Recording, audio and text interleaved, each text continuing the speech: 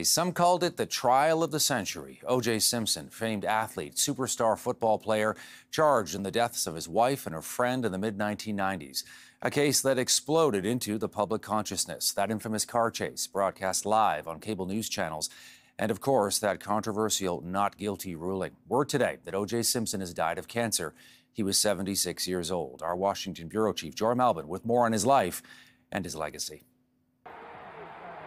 From football hero to Hollywood fame and fortune, O.J. Simpson, as you've never seen him before. O.J. Simpson had it all. His stunning rise and fall captivated America. Who can forget the savage murders of his wife, Nicole Brown Simpson, their rocky marriage, allegations of abuse? She and a friend, Ron Goldman, were found stabbed outside Simpson's Los Angeles home. 911, what are you reporting? This is AC. I have O.J. in the car. He's still alive, but he got a gun to his head. On the run, networks carried Simpson's stunning slow-motion car chase live.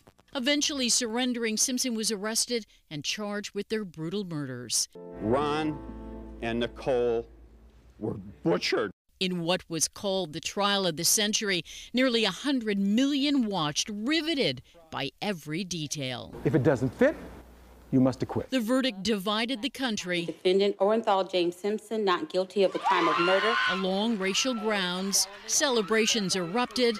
Others were left in shock. You know, it was a very divisive case. People hated him, hated me for representing him.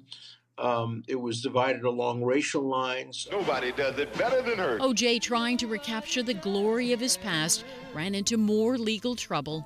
Ordered to pay the Goldman family $33 million in a civil trial, Simpson never paid them a cent, but ended up spending serious time in prison in 2007 for kidnapping and armed robbery in Nevada. And I didn't know I was doing anything illegal. I thought I was confronting friends and retrieving my property.